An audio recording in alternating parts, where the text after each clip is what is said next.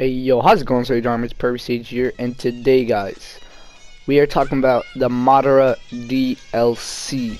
Is it arriving tonight? I am pretty sure it is. Before we start the video, though, I want to give a shout out to Black Sage. He's the one that inspired me to make this video. I'll leave a link in the description for his video. So yeah, Madara should be coming tonight because the servers are going down, and it is the last day of the Ninja World face-off.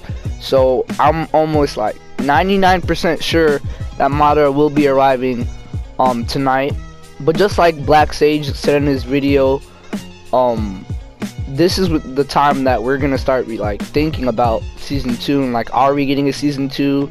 Are we not getting a season 2? Are they just gonna leave the game, abandon the game, you know? Cause if there isn't a season 2, then I don't know what's gonna happen after that, honestly, dude. In my opinion, I think there will be a season 2. I don't think that they can just abandon the game like that.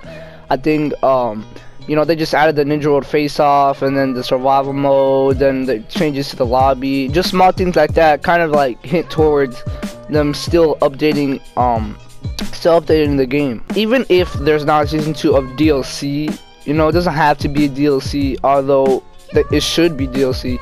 It might just be, you know, updating, adding new maps, adding new modes, things like that. And I really hope that, you know, they're not just gonna abandon this game. They're gonna keep on updating it, because in my opinion, I think they are going to have a season 2. I think that's very likely that they're gonna do that.